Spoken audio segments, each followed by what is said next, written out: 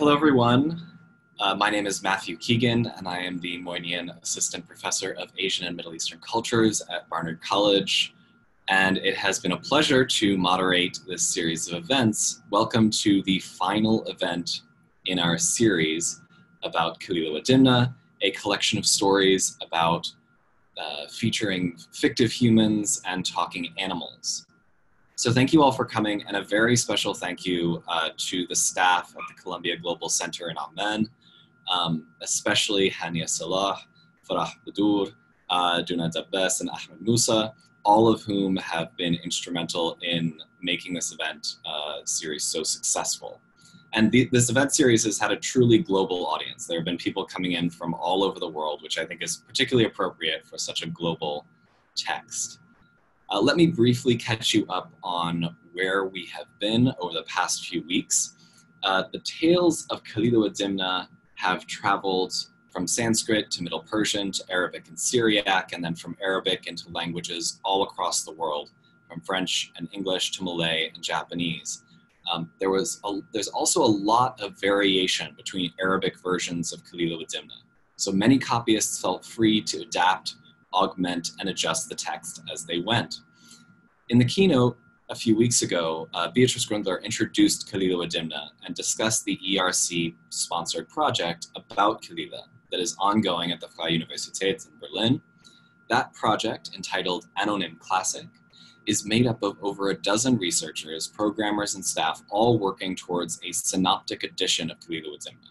So one where different versions of the text in Arabic can be seen side by side, and also to understand the transmission of Kalīla wa-Dimna across languages.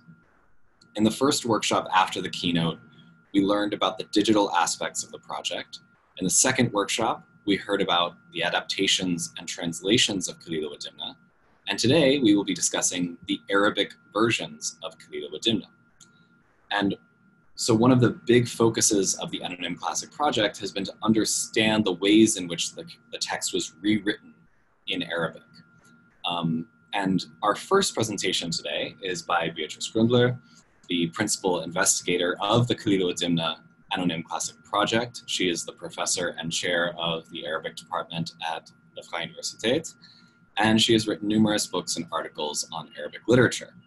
Our second presentation comes from Khouloud Khalfallah. Khouloud has been one of the key manuscript transcribers for the project. She is a research associate and a master's student at the Freie Universität in Arabic studies. And before Berlin, she studied commerce and worked in financial engineering in Tunisia. The third presentation is by Johannes Stephan, a postdoctoral research fellow in Berlin. He has a PhD from the University of Bern in Switzerland, where he wrote about the travelogue of Hannah Dieb, which was one of Galland's sources for his augmentation of the Arabian Nights in French. Finally, our discussant today is Devin Stewart. He is professor of Arabic and Islamic studies at Emory, and he has published a very, very long list of articles on all sorts of subjects: Arabic literature, Quranic studies, Shiism, as well as numerous edited books and a monograph on Shiism. And we welcome you all to the presentations today.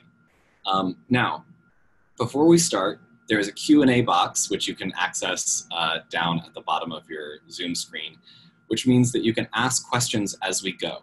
I'm going to be keeping an eye on the Q&A box, and at the end of the presentations, we're gonna feed those questions to I will be in charge of feeding those questions to our presenters. And if we don't get to your question, we will have a readout of that Q&A box, so we will be able to get in touch with you and answer some questions after the event. And we are live tweeting this at #DigitalKalīla, and just so you all know, this event is recorded. Now, without further ado, let me turn it over to Beatrice Gruendler. Hello, and thank you, Matt, and I'm very glad to be here to tell you a bit about the manuscript and what happens. Now, the manuscripts of Kalīla wa-Dimna present a confusing picture. The work behaves differently than from what we're used to in classical Arabic literature. The versions differ greatly, and Khouloud Khalfallah is going to talk about that. And the language shifts between classical Arabic and a mixture of different versions about which Johannes Stephan is going to tell you more. This is a work that once belonged to the model genres of classical Arabic prose, and it was one of the earliest works of adab. And it has changed since considerably. Now I'm going to show you my PowerPoint, tell you a bit more about what we do. You don't need to read all of this, but all of us need a complex DH infrastructure to keep all our many, many different forms of dates in shape. Our method is comparison and observation, not reconstruction. You won't get a critical, unique edition from us ever, rather one with many simultaneous versions, probably in columns. And you want to document and analyze, not reconstruct. Now, our basic question is, when we look at the manuscript, how they relate to each other, meaning how does any individual manuscript relate to any other, how distant or close are they? And then what makes any given manuscript unique? Because we're also interested in the people, known or unknown, who produced those manuscripts. Now, the variations between the manuscripts are so drastic that we cannot simply go into the text and compare. We had to pull in a second, sort of a bird's eye level of analysis by cutting texts into segments and then first comparing entire passages or paragraphs present in different manuscripts. Not whether they're the same, but do manuscripts speak about the same steps of the action? And those two things, which we then compared in the manuscripts, the sections, show that the manuscripts can be placed into what we call continua, which means manuscripts hang closely together, but do diverge minimally from the one to the other. Belonging to one continuum, however, does not mean that this manuscript therefore nicely plays along with the other manuscript it belongs to. Rather, knowing that manuscripts belong to a continuum is a sort of backdrop. So passages recur that we can identify, but then in between are other passages that are totally different.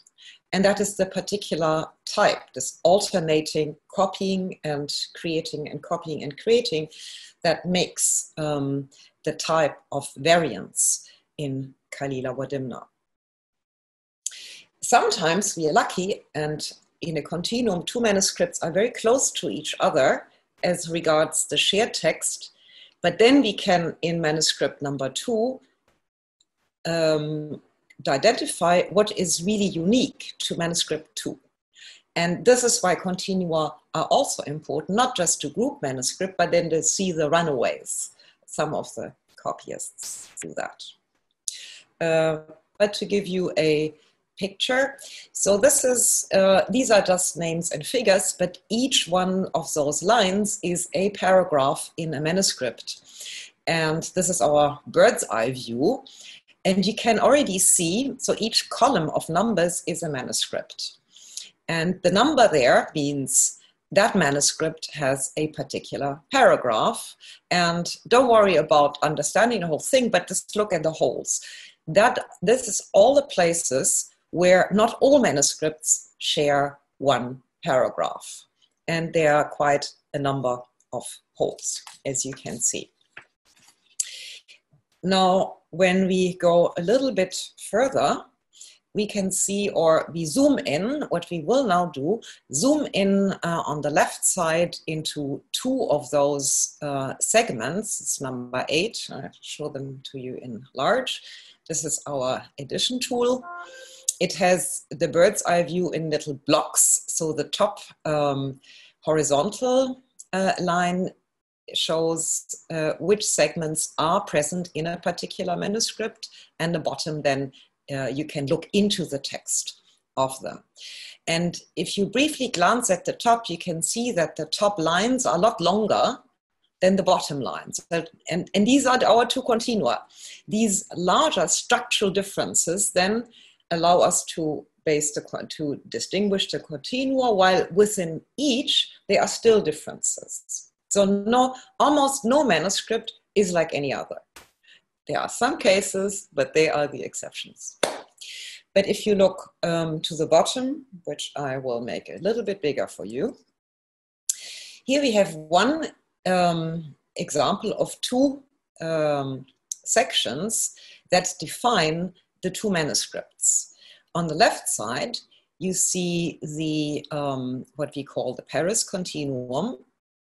And the Paris continuum in the preface of Ibn Muqaffa is very interested in explaining how the parables work. Well, a parable is a thing that you have to decode. You have to not just read it superficially, but you have to go inside and decode analogically what is meant. So the text on the left three columns, as you will see, is not identical, but it is very close.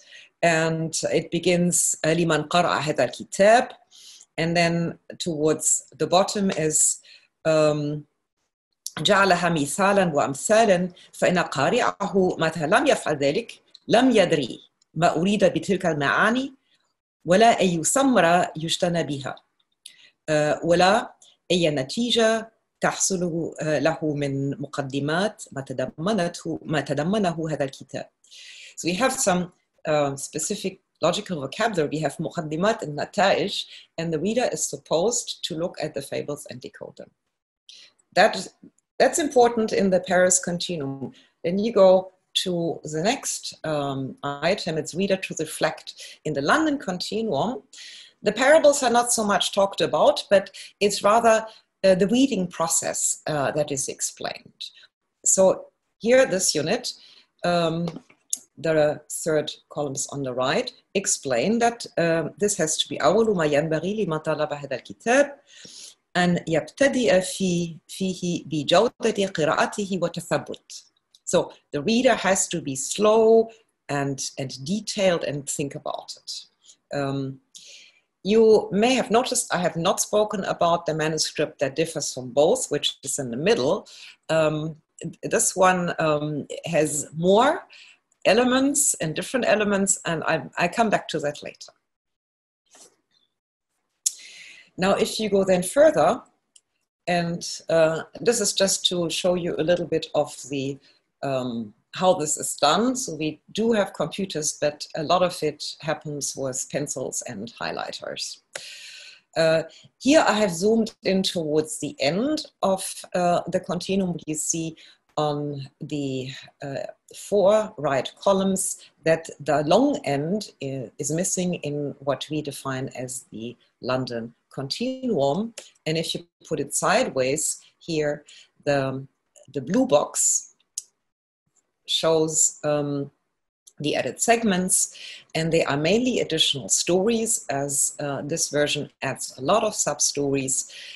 And the one segment towards the end explaining 4 different authorships of the book, namely children, rulers, copyists, and illustrators, here as beneficiaries of the book production and its ongoing circulation. And I think that was very prescient, since the book is still circulating. The earliest manuscript containing this preface is from the 13th century. And the 4th group of audience are philosophers. Now, we come back to the mysterious middle manuscript. And this manuscript exhibits a phenomenon that we became aware of through juxtaposing and comparing the manuscripts.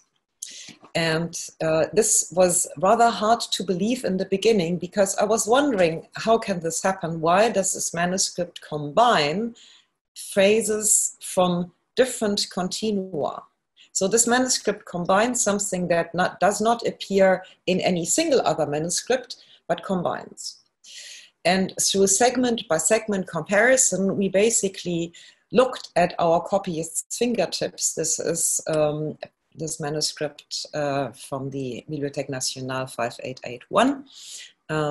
It also has an incipit that has been copied a couple of times, but it explains very nicely what each chapter contains. It's like a mode of instruction, if you will, a very long, peculiar incipit. But the example I want to show you, so you can sort of track it, is the long voyage of Borzoi going to India. And that is one of the prefaces that explains the import of the book from India to Iran on a sort of secret spy mission. And before the king picks the person to do so, he describes him. And on the right side, you see, rightmost side with the many colors, you see our combined manuscript, the Paris manuscript. And then by juxtaposing other manuscripts, you can tell where he has picked his ingredients from. The Paris continuum is all the blue, and a very early manuscript, Pocock, it's one that gives us many sleepless nights because it was very creative copyist. From this manuscript, we could identify other portions. And this was not random, this was very targeted, as you can tell. Here I've just pulled out a very few statements. The combining manuscript takes the beginning from Pocock. Here it is stated the perfect scholar for the mission is either a scribe or a physician. Then from the Paris continuum, the copyist takes he must have adab and have read philosophical books. Now, so far unique to the Paris manuscript, although unique is always to be taken with a grain of salt. Tomorrow we can find another manuscript and it's in there, so it's no longer unique. So unique is really a working assumption, but we need it in order to narrow more and more and more what is peculiar to one manuscript. So far, only in this manuscript, the person also pursues speculation and exegesis. It's totally anachronistic, but at the time of the copyist, these were important intellectual pursuits. And the end, the advisors went out, and our manuscript adds, they actually found such a man. Now, this is one way of cross-copying with very small pieces, mosaic-like, and other manuscripts do this either in big blocks or on the margins or with in many further techniques that would take too long to explain. But just to say that the copyists we are studying were just as smart as we are, and they freely recombined and recreated new versions out of previous versions. Thank you. Wonderful. Thank you so much, Beatrice, for that presentation. I think it's really interesting to see how a copyist can interweave different versions, sort of pick and choose these different versions from prior manuscripts. I think that's a really great visualization of what's going on. And now we have a presentation by Khouloud. Khouloud, it's up to you. So hello everybody, my topic today is an overview of the variety of versions of Kalīla wa-Dimna. Since we have almost 100 manuscripts in our project, we have been trying to classify them to reach some kind of clarity about how manuscripts are hanging together. So in this presentation, I'm going to present 3 examples and show you how we have been able to identify them. So I'm going to share my screen with you now. Is it visible for you? Okay. Yes. So let's start with our first group, which is the Riyadh 2536 group, or the Dream group. So this version is represented by these two main manuscripts. The first one is Riyadh 2536, dated to the 14th century. And we also have Istanbul 344, dated to the 11th century, which is probably not the actual dating.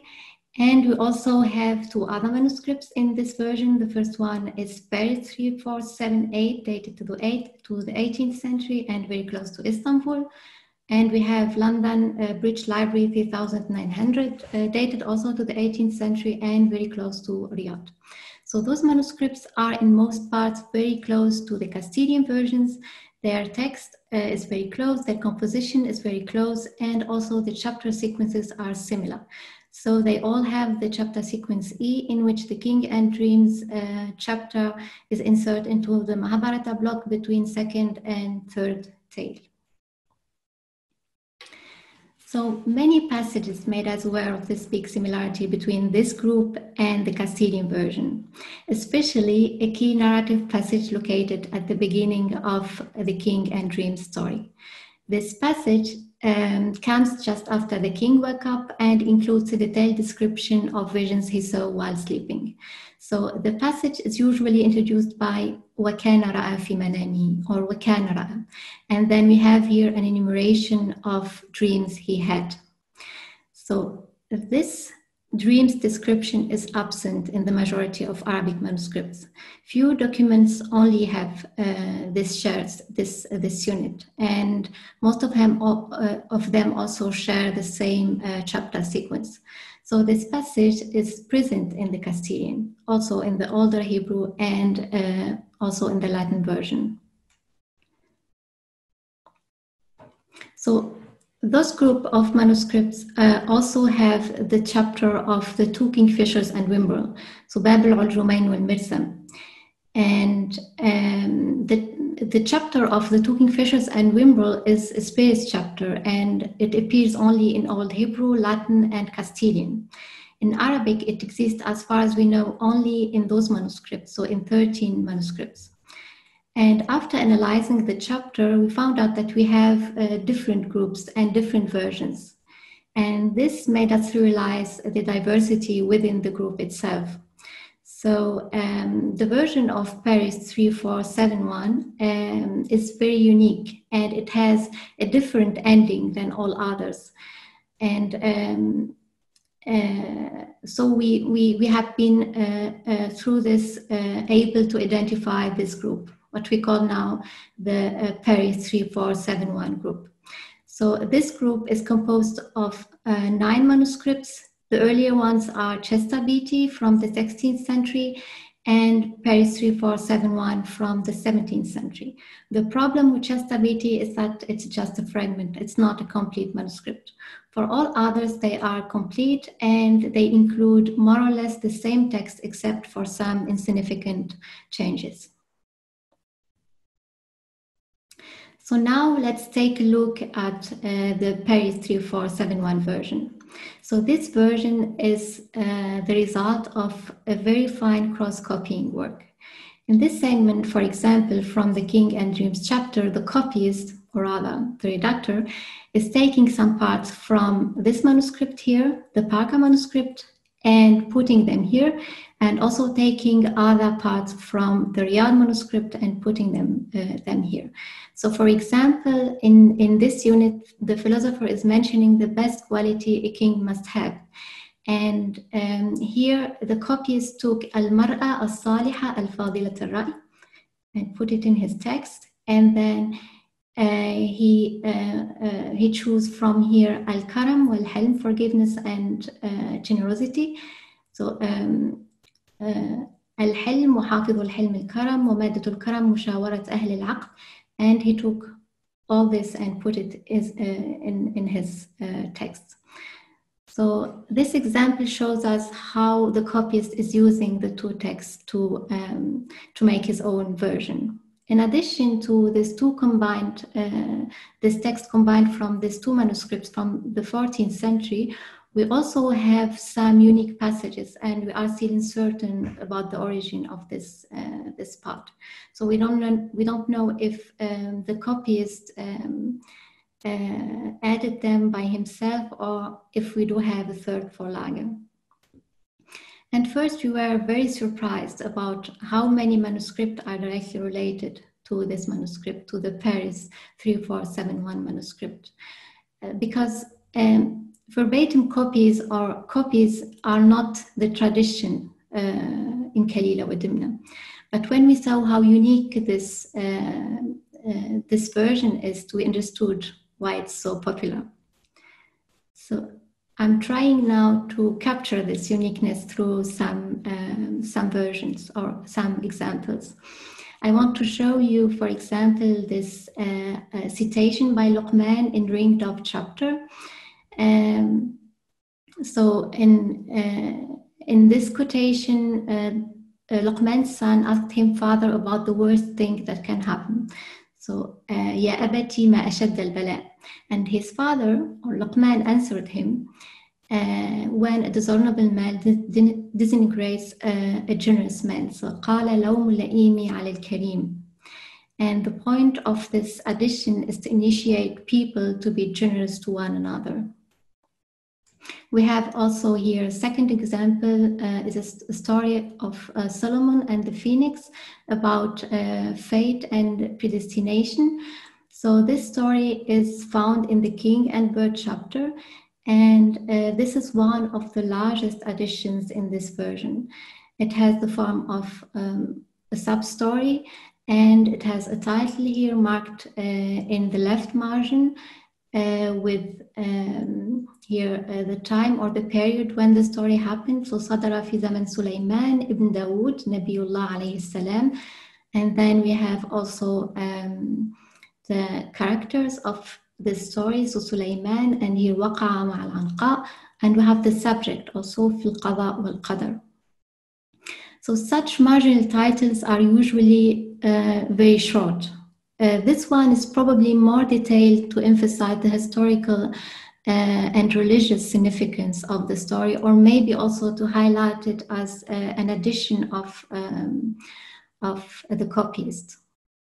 This story, by the way, have also been found in Nuwairi's book, and I think this is one of the famous story in the Islamic literature. So we have here our third and last example for this group, which is a sub-story again, and 3 verses of poetry. We found it in the chapter of the Oys and Crows. The sub-story is about the king who decided to kill his wise advisor, although he saved him from his illness. So the ungrateful king was then killed by this same advisor, who managed to poison him with a book he offered him before his death. The dying king then pronounces those 3 verses of poetry we have here. They are attributed to Al-Imam Al-Shafi'i, and the king tried to confirm that what goes around comes around. So, هذا بذاك ولا عتب على الزمن. This story also have been found in some versions of Alf Layla wa Layla as Hikayat al-Wazir al-Mu'tal. So let's move now to our third group, which is the Queen group. So the Queen group is based on one manuscript, which is this one here, Paris Arab 3466 from the 15th century, and held at the Bibliothèque Nationale de France. This manuscript is different from all others since it's swinging between London and Paris continua. It seems that the version of Paris 3466 has inspired copyists to make modifications and to change it. So those modifications are in form of a big number of unique narrative elements, and they have been added to the text of Paris and appear in many manuscripts with the same composition. So some of those manuscripts are a copy of each other, some others are slightly written but close to the basic text, but most of the manuscripts have the same chapter sequence. And the oldest manuscript from this group is the Paris Arab 3468 from the 16th century, which seems also to be a copy from another, because we have a muqabala here, balagha muqabalatahu, and we have it also in many other pages of the manuscript. So 9 out of 11 manuscripts belonging to the Queen group have also the King of the Mice chapter. The King of the Mice chapter is also a spaced chapter. We have it in the Old Syriac, it's very old. We have it in the Greek and in the New Persian. In Arabic, the chapter exists only in 15 manuscripts, those manuscripts here. One manuscript is from the 12th, 13th century, Hagia Sophia, and we have here our group of manuscripts, so the Queen group.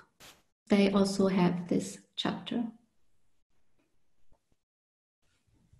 So in the King and Dreams chapter, this subgroup enlarge the position of the Queen. They present her as the wisest and the prettiest woman. This enlargement took place already in the original version, means in Paris 3466. So that's why we called the whole group the Queen group. And here's some additions found in the King and Dreams chapter. They are from different manuscripts from the 16th to the 19th century. For instance, here, for example, when the Indian king went to visit the sage interpreted his visions while the king knelt before him. So this action in the Queen group is more specific. Here we have وَسَجَدَ لِلْحَكِيمِ الْمُعَمِّرِ سُجُودَ تَحِيَّةٍ لَا سُجُودَ عُبُودِيَّةٍ. It means he knelt before him to greet him and not as a sign of adoration. So another example is here, for example, when the queen serves her husband a bowl of rice he holds in her hand. Here we have the bowl described as made of sapphire. So فَقَامَتْ إِبْرَخْتَ عَلَى رَأْسِ الْمَلِكِ وَفِي يَدِهَا صَحْفَةٌ مِنَ الْيَاقُوتِ. In all other manuscripts, except the Queen group, they have a bowl of gold, so صحفة من الذهب. Here another example from the Queen group. This example is from page 3468 in the Oils and Crowns chapter. The additions here marked in red color are vary in size from some words to a paragraph, so depending on the passage where they appear. These additions usually don't change the plot and the purport of the chapter, but they show that copyists were inspired to engage with the text and to enhance it. So finally, I would like to say that we have many other very interesting versions of Kalīla wa-Dimna, but to keep my presentation short today, I had to take these 3. But I will be happy to discuss more about this and to answer your questions later. Thank you. Great. Khouloud, before you take away your presentation, could you explain muqabala? You said okay. There's a muqabala note in one of your manuscripts, but yeah, we have here. I don't know if you can see it, but it's a muqabala. It means we have another manuscript, and the copyist copy the same text from another manuscript, and somebody else or the copyist itself tried to verify this. Right, so it's a note about checking the manuscript against exactly. its Vorlage. Okay, great. Okay, thank you so much, and keep the questions coming in the Q&A box. I'm sure that we will get to them. And now we have a presentation by Johannes Stephan. Yes, hello everyone, and thank you very much, especially to you, the organizers, and Matt, of course, for giving us this opportunity to talk about our research. I'm a postdoc in the Kalīla wa-Dimna project and mainly working on the indirect transmission. And recently I started to develop another sub-project which deals with the linguistic variation under the title of Middle Arabic. And now I'm trying to share my screen. So yeah, our project, as you've heard already during the last weeks, deals with the variants within the Kalīla and Dimna tradition. I call it a tradition as I think calling it simply a book, like one book or a text, does not do justice to the extremely diverse material that we're dealing with. The two previous presentations engaged with the tradition's different versions to reconstruct the textual history and its different strains and relations. In my presentation now, I will shift the focus a little bit to the question what this variance signifies. And I will look at this aspect from the perspective of linguistic features, especially those features that we usually call Middle Arabic. For Kalīla wa-Dimna does not only vary from copy to copy in terms of narrative content or the order of the chapters, but also in terms of its linguistic constitution. So with regard to the Arabic, we can say no text simply reproduces the other. I would like to suggest that the linguistic variation is significant as another layer of textual instability, and I argue it demonstrates how Kalīla wa-Dimna functions as a literary and open text tradition. Its poetic moments, I further argue, reside in the fact that each and every copyist alters form, style, linguistic outlook, and content of the text he reproduces. As much as narrative variance, linguistic variance is an inherent part of the tradition. Before expounding on the book's literary aspect, I will first define Middle Arabic very briefly and then show you some conspicuous features in a selection of witnesses. Under the widely discussed term Middle Arabic, I understand a written register which rests between what is known as Fusha, you could call it the pure language, or the classical standard on the one hand, and the Arabic dialects on the other. Middle Arabic is historical, as it had probably existed since the beginning of Arabic writing up until the impact of Arabic print during the turn to the 20th century, and is of hardly any use today. Especially in the early modern Ottoman period, to which roughly 80% of the manuscript copies we have collected reproductions of so far date, Middle Arabic features were of a broad use in different milieus and textual traditions. The register is used to depict the language of single texts. That is to say that in a Middle Arabic text, not everything is Middle Arabic. All of the texts subsumed under this register contain, to a more or less extent, aspects from the classical standard intermingled with a lexicon, the orthography, morphology, and the syntax from Arabic dialects, and besides, historical writing conventions, which can be called pseudo or hypercorrections. Hence, Middle Arabic is a broad spectrum that ranges from text with a few orthographic and lexicographic peculiarities to an almost distinct vernacular register. It has been established, especially by the linguist Jérôme Lantin, that Middle Arabic is more than just a collection of features and of oddities and deficiencies, but that it is a register with an idiomatic status, which many writers made a deliberate use of. I will showcase through some examples how this observation also holds for the variation between the individual Kalīla and Dimna copies. I will start these examples with the most commonly known orthographic features and move then on to more specific features, including syntactic ones. All examples are taken from the chapter of the King and his 8 dreams that you've already heard a little bit about, which is also presented as the chapter on the virtue of Helm, forbearance. In this chapter, an Indian king is tormented by an interpretation of his own dreams that predict the necessary killing of his court and family members and his best court animals. A typical orthographic element is the omission of Hamza, the letter representing a glottal stop, which is of little use in Arabic dialects, and the omission of diacritics in certain consonants. These two manuscripts from London and the famous Hagia Sophia manuscript, which is most probably the oldest copy of Kalīla wa-Dimna we know of so far, are very likely to stand in a relation of filiation.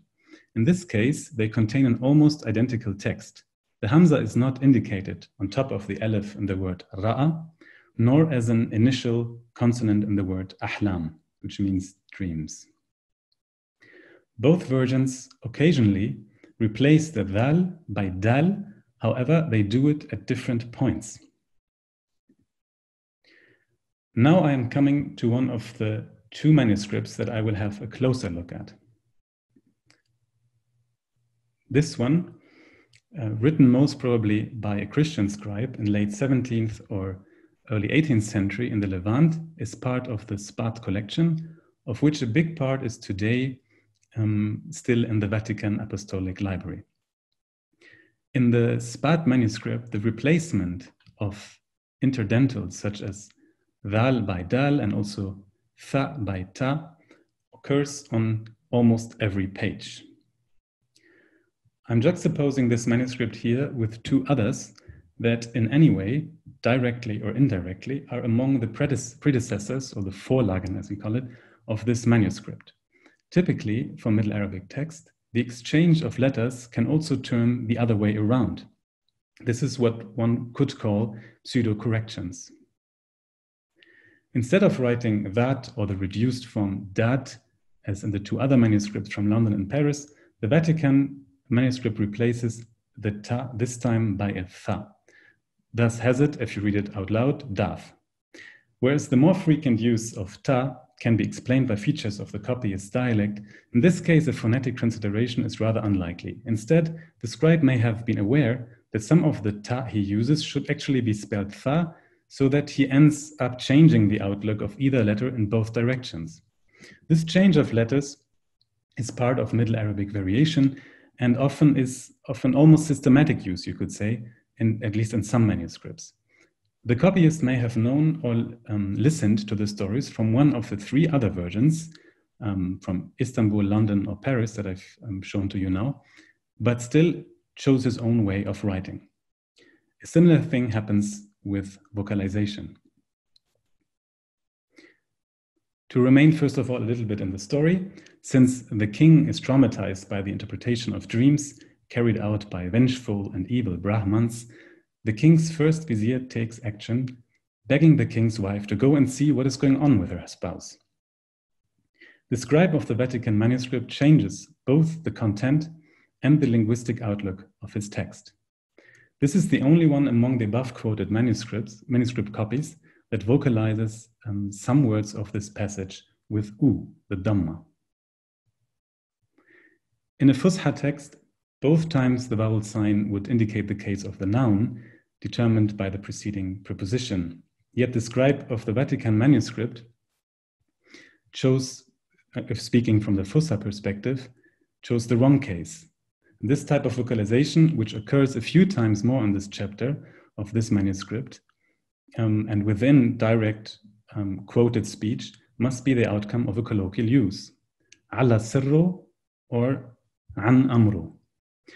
As with the use of certain letters instead of others shown above, manuscripts like this seem to interact with the practice of oral performance. It is either that the copyist may have had a previous situation of listening to the story in mind and vocalized accordingly, or he wrote for the purpose of such future performance. It is rather unlikely that he simply was not able to use another or more standard register, as he chose to vocalize his text. An even more performative character can be supposed with the Wettstein manuscript from the Staatsbibliothek in Berlin. In this manuscript, which is for the most part unvocalized, we can often observe orthographic, morphological, and syntactic, as well as lexicographic peculiarities, which I have highlighted here in different colors, this time here occurring within a few lines. In this passage, the manuscripts from Paris and Riyadh contain minor orthographic features, which for the sake of clarity, I haven't highlighted here. Whereas the use of non-classical orthography is rather moderate in the Wettstein manuscript, depicted on the right, its writer adds words and phrases to the direct speech of the vizier, which contains several syntactic peculiarities. Among the colored features here, only the green one can be found in earlier versions from Paris and Riyadh. Since Arabat avoids vocalization, this additional letter may emphasize the dialogue with the female addressed. Albeit irritating for the modern reader, for the one listening to the text, this does not make a big, if at all, any difference. The same applies to the use of anti or inti. Other features on the morphological level do reflect in the reading out loud of this manuscript copy and stem from a colloquial fashioning. The copyist writes the second person feminine of to know without a final n, nun, ta'lami instead of ta'lamina. And on the syntactic level, the writer makes use of an accusative form in mahmuman, marmuman, indicated by the final aleph instead of the nominative, expected in a phrase introduced by Anna. This use of an aleph with tanween is the only visible case to highlight the specific status of a predicate and to accentuate its role. Another syntactic feature is the asyndetic connection of two verbs, such as here akhaf and a verb yakunu, negated with la, akhaf la yakunu, which is reminiscent of spoken colloquial grammar in which conjunctions between verbs do occur less frequently, as in the classical standard. As you can see in this longer passage, Arabat also extends and dramatizes the narrative's emotional dimension by repeatedly referring to the minister's fear and his strong bond with his king, etc. It is in these passages that he makes more frequent use of Middle Arabic syntax. Arabat was a book owner and writer and scribe who had several volumes of popular literature in his library, among these copies of the Arabian Nights and popular epics. Although Arabat had his hands on another Kalīla and Dimna copy, which is in London today, from the 18th century, he did not seem to make much use of this version for his own rewriting. So this is a preliminary list of features of the two manuscripts and this specific chapter I have been talking about now, which I cannot go through now in detail, of course, but of which of some of these you've seen already. Arabat, like the copies of the Vatican manuscript, that is, by the way, anonymous, mentioned above, must have had access to different written versions and was at the same time familiar with the flexibility of Kalīla and Dimna, probably also due to its oral performances. You can see here in the middle of this table those features that are rather frequent in both manuscript copies.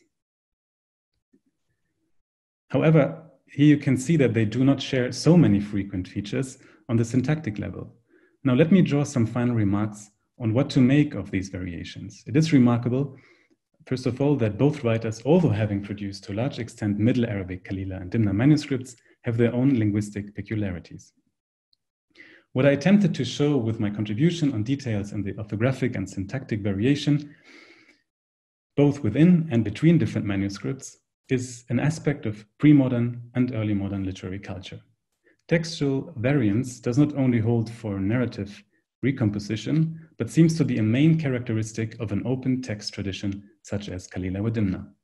The often occurring change of words, letters, vowels, and syntactic structures is not an exception. It seems to be rather the rule. How can we make sense of this? Each manuscript as a rewriting or a recomposition becomes a literary event in its own terms. The Scottish physician and traveler to Aleppo, Patrick Russell, describes the recitation of Eastern fables, as he calls it, as a practice in which the speaker grants the stories, I quote, an air of novelty even to persons who at first imagine they're listening to tales with which they are acquainted, end of quote.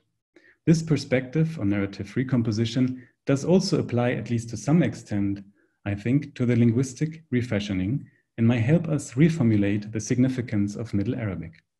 The Middle Arabic idiom reminds the reader of the artistry of Arabic by bringing together the language of everyday life with a Fusha standard. Middle Arabic then is middle because it mediates the poetic or artistic language to the spoken word, the oral narrative. In this regard, neither one of the two written registers, but their entanglement is the artful experience when one is confronted with a variance of these early modern texts.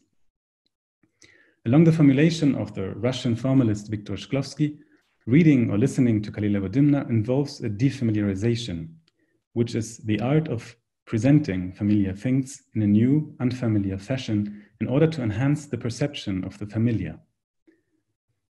I quote, "The goal of art is to create the sensation of seeing, and art is the means to live through the making of a thing," end of quote.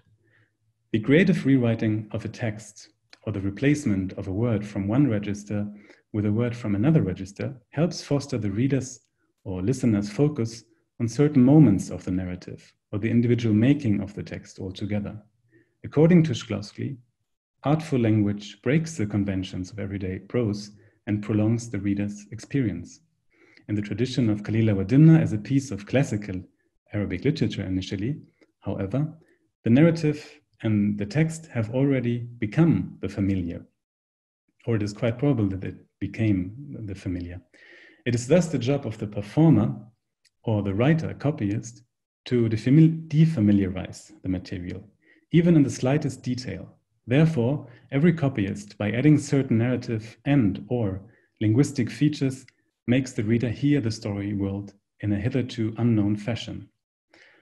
I suggest to call this aspect of constant defamiliarization the poetic moment. These poetic moments, of course, can have different degrees, but it is these poetic moments that seem to occur again and again, at least until the 19th century, when Sylvestre de Sassy's first complete critical edition, according to more or less modern standards, became the origin of, or became the basis for many modern editions, at least until the early 20th century. And I think it is until the 19th century that this degree, relatively high degree of variation is the rule. Thank you. Thank you so much, Johannes. And we still have lots of interesting questions in the Q&A box. Please feel free to add questions as they occur to you, since we have now heard all of the presentations. We will, the presenters are also welcome to check on these questions so they have an idea of where the discussion is going. One thing I wanted to add is that there is an open source progress report for the Anonym Classic project, which can be found at the link in the chat box in the journal Medieval Worlds. A lot of the questions about illustrations and some of the methodology questions can be found in this progress report. So if we don't get to them, you might be interested in checking out the Medieval Worlds progress report. And now, without further ado, thank you, Devin Stewart, for coming to discuss these presentations with us, and I'll hand it over to you. Thank you, Matt. I'd like to thank Professor Gruendler and everyone involved with the Anonym Classic project for asking me to do this. It's a pleasure. It's a fascinating topic, and I have just a few remarks. I was asked to be somewhat critical, and I'm having a hard time being critical. The amount of work that is involved in this is actually mind-boggling. It's much larger than anything we usually undertake in our field when editing manuscripts, and it is a level of complexity far above what we usually do. The only thing I can think of to compare this with is editing the New Testament. Right? It's like a huge project of many versions, and it has some similarities. So one is like the large number of manuscripts, the large number of languages into which things were translated. Also, the synoptic problem that you have in the New Testament, where you have versions in which paragraphs have been moved around and placed and glommed together, reminds me of this. With this, though, there's an added complication in that the editors felt much freer to add, subtract, combine, and be whereas with the New Testament, you assume they didn't feel such a freedom, and they were trying to stick to tradition much more strictly. So it's even more complicated than the New Testament example in some ways. The progress so far is very impressive, and I particularly like the two concepts that Professor Gruendler talked about, the continua and the cross-copying, right? This is a way to get at these large families that don't actually work out the way a normal stemma codicum works out, you know, the exact family of manuscripts, but that to recognize that we do have groups of manuscripts that share certain features and have been transmitted somehow in concert with each other. I love the concept of the runaway, right? I mean, that even within these families, a particular editor can just take what he has in front of him and decide, no, I'm going to do something completely different, which is usually not what happens when you are looking at other types of texts. The cross-copying concept is also important, and you may have explained this in other events, but the usual term for this has been contamination, right? And it's seen as something, you know, a problem that needs to be gotten rid of, right? And it's very clear in this tradition that you're treating it in a positive way and sort of using that to understand how the redactors and editors have been acting. Khouloud gave some very good examples of sort of smaller families of manuscripts and what they share and how they differ from other families.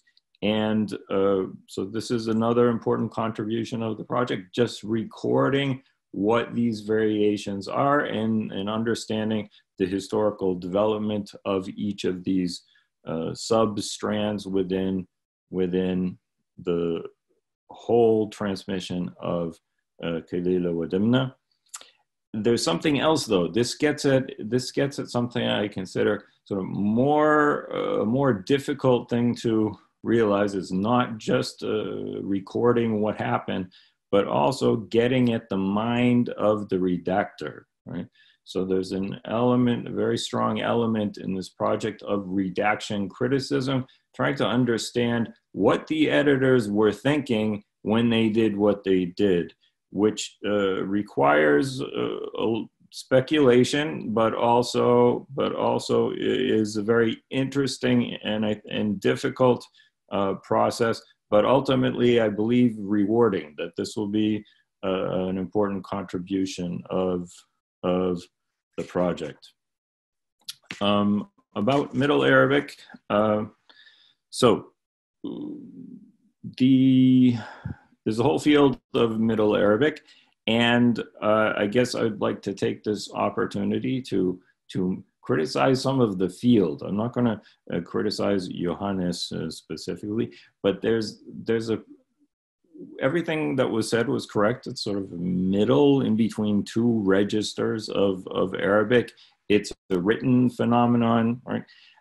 There's an idea that it's restricted to historical periods and that it is not done now, right?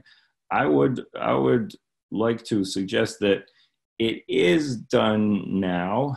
If you look at private letters, you know, letters that people write from the village to whatever, and it may be more pronounced with people who don't have full control of classical Arabic, you will see many of the features that you consider, that are considered Middle Arabic, and that can happen today, and it certainly happened throughout the 20th century. Now we have somewhat similar phenomenon, although it's a bit different on the internet, where people are writing in various forms of English letters in Arabic, you know, which is somewhat, you can say that's different, but there's some of the same kinds of features that you will find online.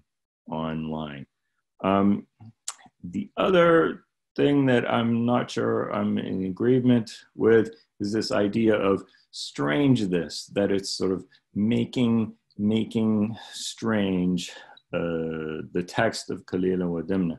The thing about Middle Arabic is, in a way, is more familiar to people who are not used to using classical Arabic, right? It's sort of the intrusion of the familiar ways of saying things into writing, right? And that seems weird from the point of view of foreign students of Arabic, right? And also people who are entirely committed to the purity of the classical language are offended by these intrusions of colloquial register into the text. So I might argue that it's not so strange, except for those people who consider it a violation, or who haven't been exposed to the dialect to begin with, because they are Persian speakers, or they're Urdu speakers, or they are people like us studying Arabic from outside the Arab world. I just like to point out that the identification of these elements is often not a simple process. And so Stephan, Johannes presented it as a fairly straightforward process. You check it and he found very, very good examples. But let's say if you have the phrase that was originally vitae Layla, right? One night, right? On a certain night, and it's spelled with a D, a da, right? Dal, the letter dal instead of a dal, right? So you would read it data. You often don't know what that represented, right? It could just represent vitae Layla and the dot was left out, which often happens in manuscripts. It could represent zata Layla with a Z by people who would pronounce it that way, or it could represent data Layla by people who actually pronounce it with a D. So you have to guess, what did this author, what did this scribe mean by that? I just wanted to point out one little thing, like you gave the example of akhaf la yakunu, right? And you said, well, this is often, you leave out the conjunctions between the verbs or whatever.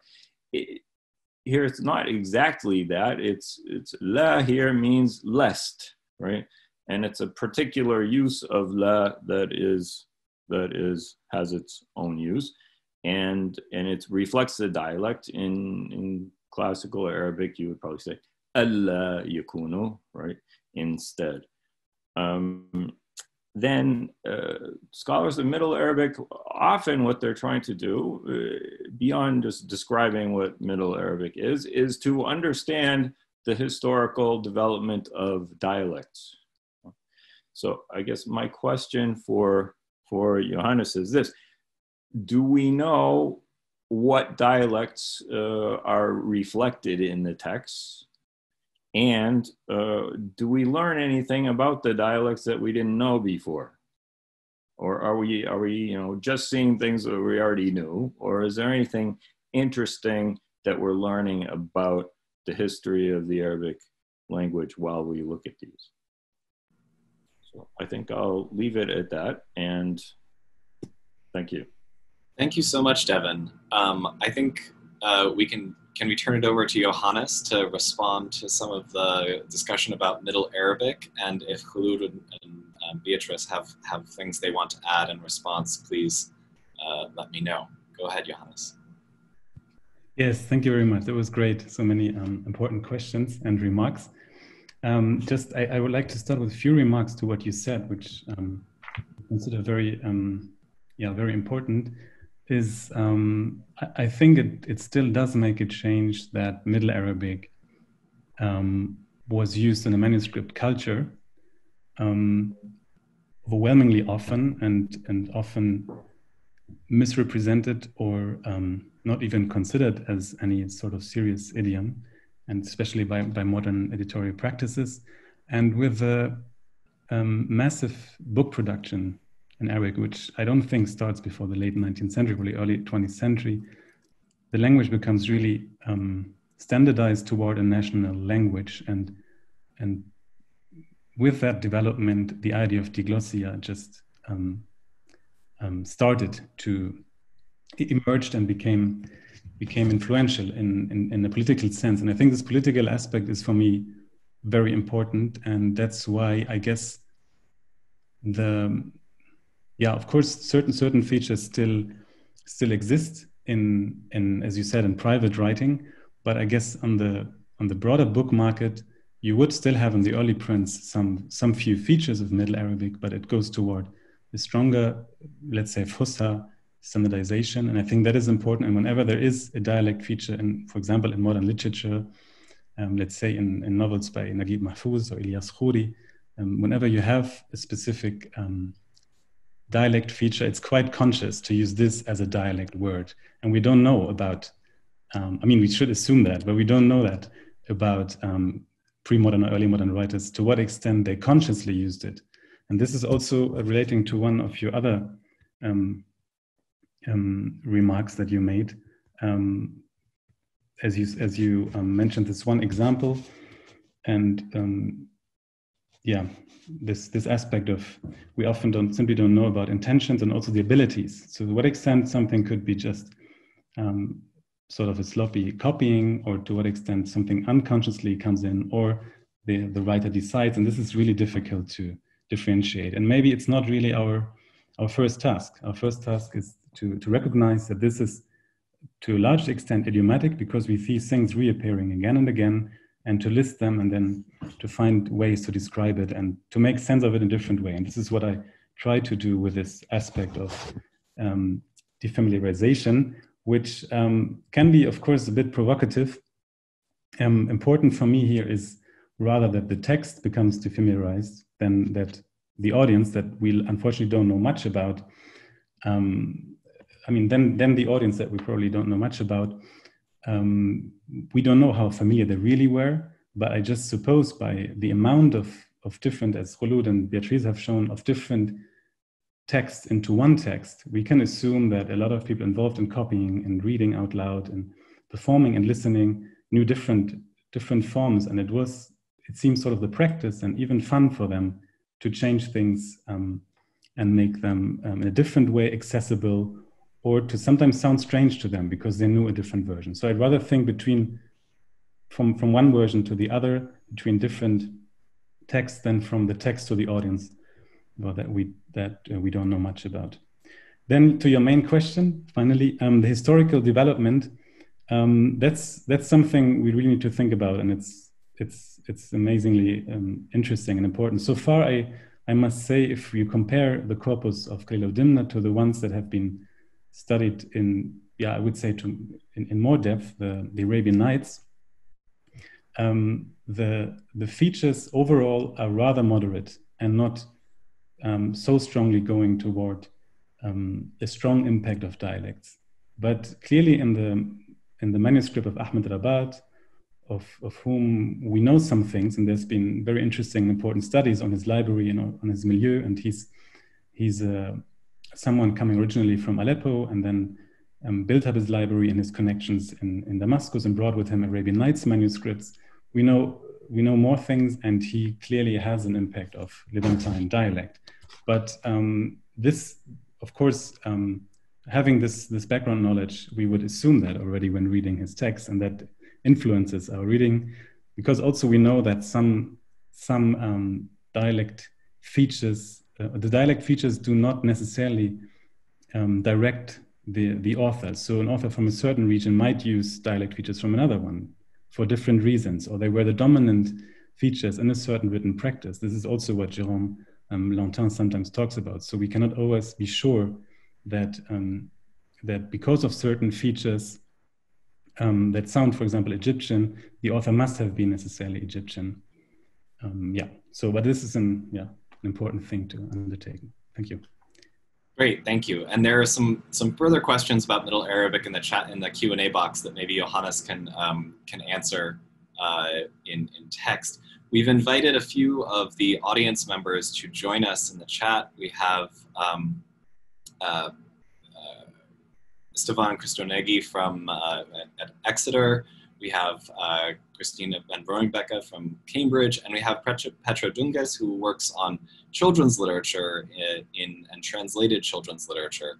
And I would invite you to raise your hand either physically or with the feature on Zoom, if you know how to ask a question. And I believe one of the things that people were very curious about in the chat is, there are all of these different versions of Kalīla wa-Dimna. So what version should we read today? We can't all read the 6 different versions. So Beatrice, could you give us some thought on, if there was going to be a single edition of a text, what choices should be made? I know you have some thoughts about this. I have sleepless nights about that. I would like to give different types of readers different approaches, but also a certain flexibility. Now, there is certainly no critical unique edition. So for the digital aspect, that is the easy answer. We will choose the most diverse manuscripts and make a choice of 6 or 7, as much as you can read comfortably in columns across the computer screen, and then make it the way that each column can be read in the original or in the translation. So we have everything in English translation, and then juxtapose in whichever order, plus the early medieval European translations. So we will show how we will not make things easy for the colleague, but show how things look in reality. But we also think about the person who wants to just on the night desk read something pleasant. And here we have cooperated with the Library of Arabic Literature and consulted with Michael Fischbein, who picks one manuscript. It's a runaway manuscript from the London Continuum. This is a London 44, that he has translated in beautiful English with the manuscript side by side, but only this manuscript. So you get one completely. And number 3, I will in the end make in book form a selection per chapter from different manuscripts. So give one narrative, but go through different manuscripts, something that you can read through in one go. And that is meant for non-Arabists who just want to, read text from beginning to end and hold it in their hands, or maybe their iPad. Great, thank you. Does one of our other panelists have a question at the moment? Stephan, would you like to ask a question first? First of all, I wanted to thank you for personally for inspiration. I just finishing two massive papers on the Kalīla wa-Dimna, one on the evolution of the text and one on decoding, and I was amazed that Beatrice used the word decoding. So I think it is encouraging that it's not just my bug. And I wrote a book on Ibn al-Muqaffa a while ago in French, and I think this convinces me that I should really write another one in English. And also thank you for this incredible job. Whomever ever tried to do a little bit of text editing knows that this is just incredible and killing what you are doing. And it will be a wonderful tool for everyone. And I wanted to ask about the Kalīla wa-Dimna of Ibn al-Muqaffa, what we can learn from about it. It's tricky because the Kalīla wa-Dimna wa-Ibn al-Muqaffa can be the Kalīla wa-Dimna wa-Ibn al-Muqaffa had, and then the one what he translated. And I'm also wondering about that some of the differences might go back even to him. We know that authors, even today, in music or in literature, they might well produce different versions of the same topics, same book. So I wouldn't exclude this possibility. And then whether there would be a way to mark in the different text to see what is the same in each text or very similar. Probably this should be a question to Beatrice. And then it was really fascinating to think about this question of the context for the changes, that who made them and why, and who were these copyists, and why did they do this job? Why? 2 weeks ago, I asked about today how to do and why to do a work with no recognition. Well, for them it must have been the same. So they must have some agenda. And I think really Johannes's explanations were really interesting to give a replies for this. And the minimum is I think as an agenda must have been to please the audience. And I coined this phrase, this sentence about to produce to the marketplace. And then when Devin came in, indeed this marketplace can be literally the market, and at the same time the court, and it can be the court. And what is interesting that the court and the market is not necessarily that far physically and linguistically from each other than we might suppose, and the same people can be familiar with both. So and I had this comparison in mind while actually even before while I was listening to the first 2 presentations, and I was very pleased with that of Johannes that it's a bit like was there an expectation to produce a new version? Was it like a Baroque or a Tarab singer or violinist who plays a tune which is known to the audience, and then it is expected that you show off what you can do, and you adapt it to the situation, you adapt it to the audience, and you show your own skills about this. And this might be perhaps confirmed by the fact that I think we know that some libraries had a number of copies of Kalīla wa-Dimna, and this makes sense that why and how these copies could have been. Yeah. Let me try to respond briefly and quickly. Thank you for all your thoughts. Your book is always on our shelf in our team library, and we're very grateful to you for giving this rich resource to us. And Ibn al-Muqaffa's version is most of it lost, and the 2 ends at which you can get is by counter-reading the Mahabharata and then comparing chapters that are also in Kalīla. And once, I mean, to give you an example, in the Lion and Jackal chapter, the beginning and the end is totally different from the Mahabharata to the Arabic version based on the Sanskrit. So the jackal is not, doesn't die, he's reconciled, and he comes back to the king. So the king is able to reconcile a mistreated courtier. In the Mahabharata, he goes to heaven. In the beginning is completely, there is no metempsychosis and other things. It's a long prologue on the importance of a good counselor. So I said, yay, we got him. So not verbatim, but those passages are changed by either the Sasanian editor or Ibn al-Muqaffa, but somewhere around there.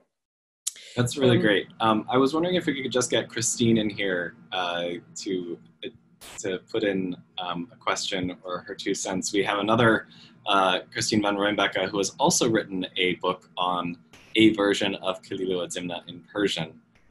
Christine, thank you for coming. Yeah, well, thank you all of you for this fantastic job that you're producing. I think it's wonderful. Having written my book a few years ago, I felt very, very lonely, and so it's absolutely exciting and amazing to see that, you know, Kalīla and Dimna is really alive again, and the research is thriving. It's also a little bit, I mean, listening to the reports that you've been producing on that amazing work you've been doing, it's a bit frightening, because I just feel that we're not very closer to the original Kalīla and Dimna. It's what we are discovering, and thank you for that, because that's really respecting this text or this tradition, as Johannes prefers it to be called. It's your research project is welcoming, is embracing all the differences, all the versions that exist, and the way Devin Stewart said, it's really turning its back on that very damaging attitude of, you know, everything that does not really is not the same in all the different versions is wrong. Is contamination is something that we must forget. So thank you so much for looking at the texts as they really are. So what I come up with as a interrogation is this sort of, maybe the word is too strong, perverse game of all the authors, rewriters, copyists, whatever you want to call them. But I think we can really talk about rewriters in many cases, even if they are anonymous and we don't know who they were or for whom they wrote.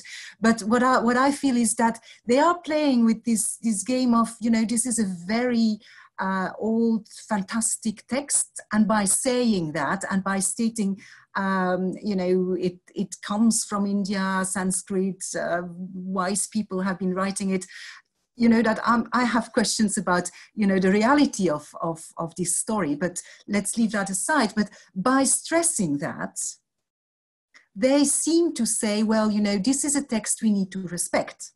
This is a text we should not change one little, you know, comma there, because everything is so old and so venerable and so wise. And actually what we see in practice over and over and over again, whether it's in the Arabic tradition and the Persian tradition, is that the copyists of Freie are actually told, the reader is told, use your brains, think about it, go slowly and be creative in your use of the text, in your understanding of the text. And these rewriters are being creative.